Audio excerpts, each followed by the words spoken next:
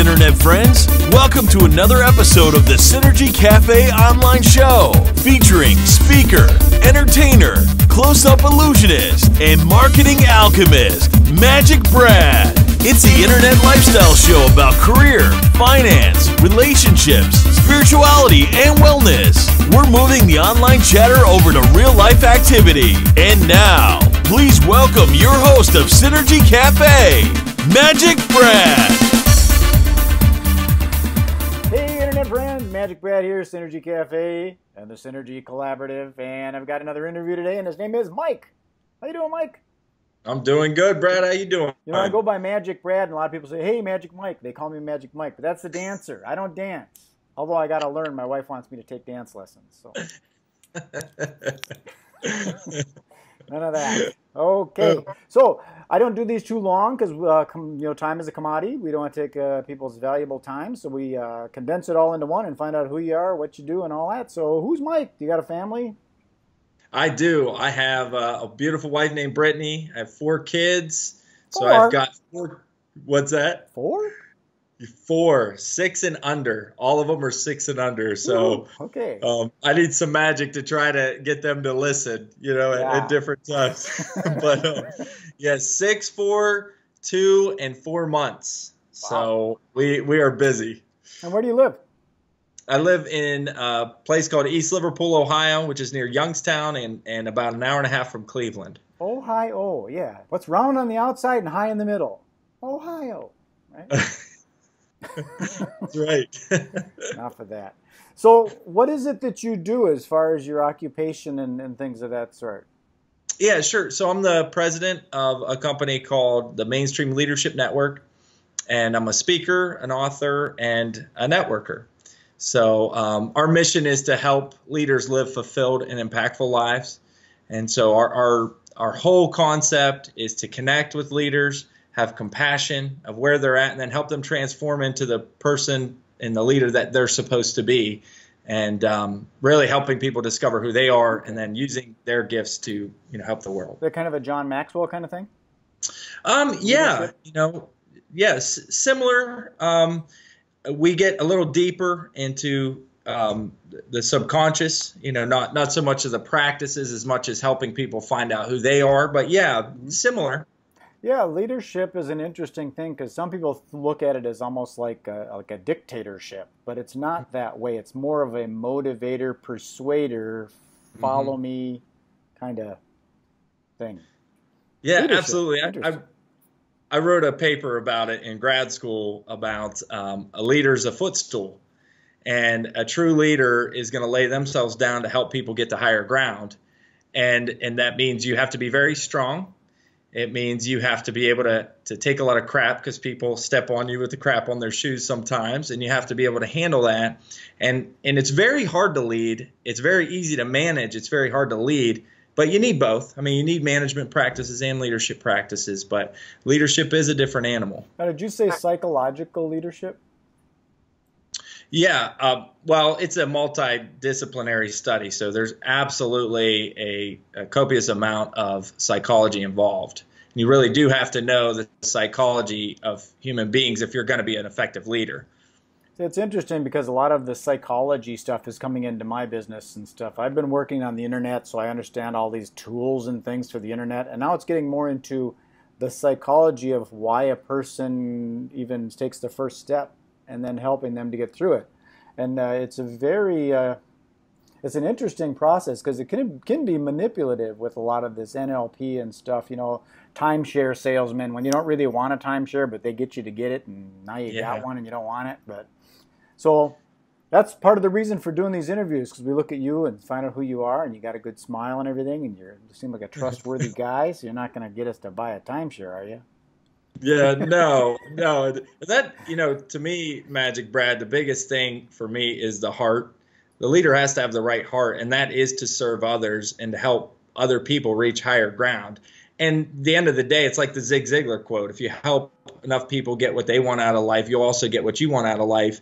And so, yeah, with the NLP and the different psychological practices, some of the manipulative things that can happen, it can definitely be, a very leadership can end up being a very heinous thing if someone doesn't have the right heart. And so I'm big on. What's cool about all this is even NLP is changing from neuro-linguistic programming into neuro-linguistic persuasion, which is a little bit softer and not as manipulative, it feels like. Yeah, So, absolutely. I like to ask, like, are you an AM guy or a PM guy? Do you like to get your work done in the morning or the evening? Just kind of curious. Yeah, well, with the 4 kids, Okay. I have to wake up. I do have an office. It was one of the better decisions that I've made. We got an office a few years ago, and so I'm more of an AM guy. However, the hustle and bustle of taking the kids to school, sometimes gets in the way. So I am more of an AM guy. I've always woken up really early. I'm a military veteran, so I got used to waking up at 5 in the morning, and it kind of stuck with me when I got out. So I'm an AM guy. So where do you do your work? Do you like consult with clients? Do you do it like via Skype, or I know you're a speaker, you had mentioned. Mm-hmm. So you go to their location, I'm assuming their conference or whatever, to speak on their stages. But where do you do your work? So I do that.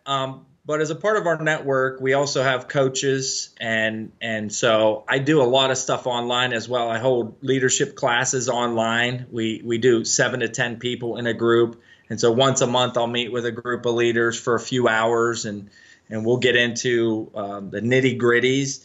So I do a lot online. We use different tools for that. But yeah, I travel a lot, which is something I'd like to change. I want to build a building and have people come to us, just because being away from the kids is hard. Well, here's something I'll just throw out, and if anybody's listening, they can maybe participate too. But I'm looking at building these retreats in some exotic locations, like maybe Tulum in Costa Rica, and some of them would be like business masterminds. So maybe we could do something leadership related. And my thinking on it is to do it so that spouses or partners, business partners or business spouses can go together and bring the family if you want. So I want to design it that way so that you can keep it all together and you don't have to separate the family to do it. That would be awesome. I'd love to participate. I actually just got invited to go to Puerto Rico for something like that. So I'm very interested in that. I think again, partnerships and collaboration is the way to go. So that's anytime. What this is all about. Synergy Collaborative is one of my websites, synergycollaborative.com. So before I ask my final fun question, I was just going to ask you, what's your interpretation of or your definition of the word abundance? Just out of my own curiosity. Yeah, that's such a great question. I think abundance is.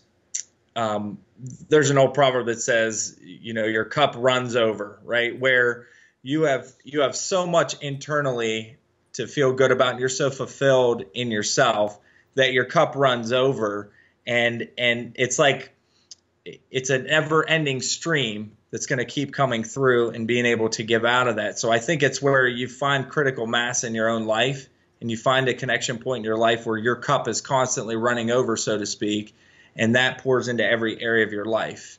And so abundance is, I have so much that I could give away, and it'll keep coming. Okay. It's that gift that just keeps on giving. The reason I asked that is because I used to live in Asheville, North Carolina, and a guy says, just enough.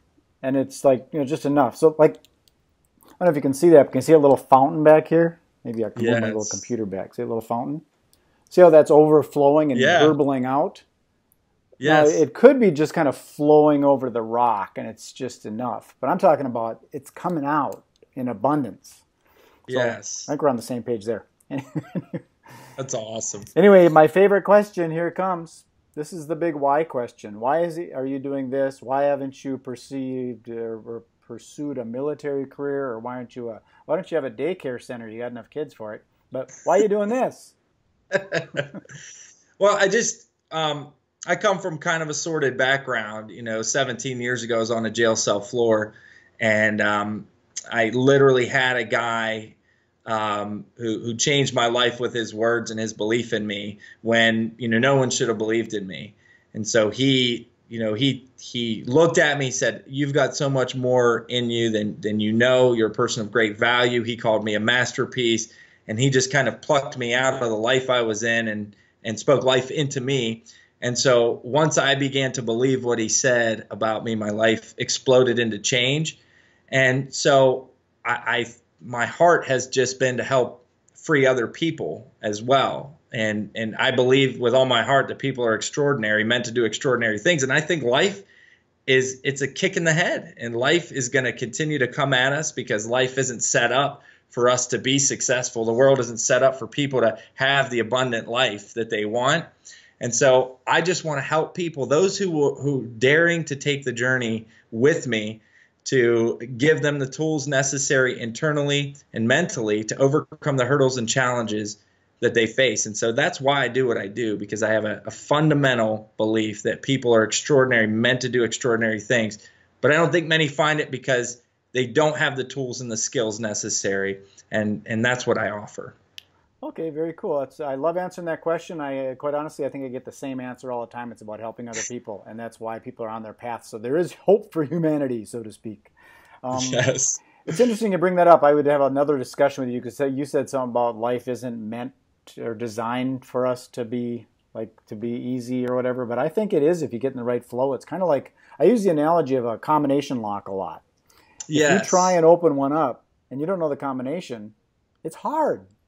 Life is hard. But if you know the combination, it's a breeze. So working with someone like you that is a leader or teaches leadership, it very easily could just show them, here's the first digit, here's the second digit, here's the third digit. Easy, absolutely. Breezy. Cool. Yep.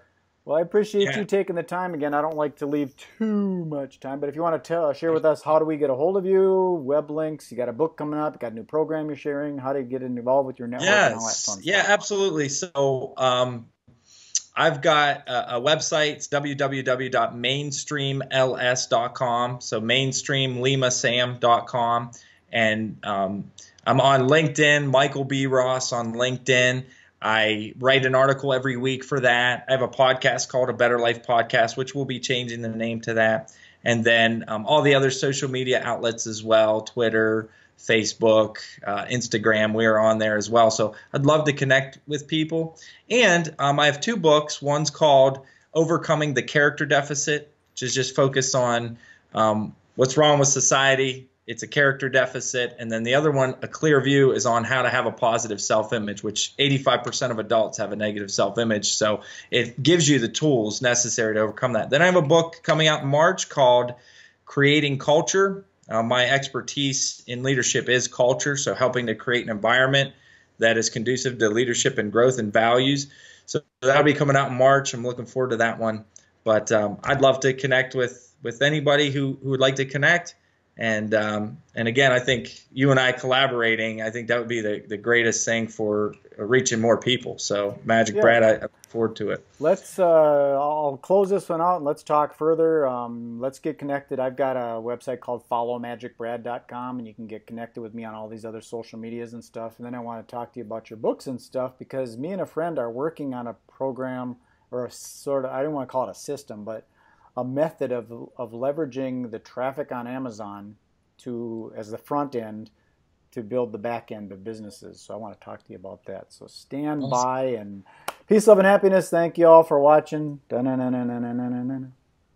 well.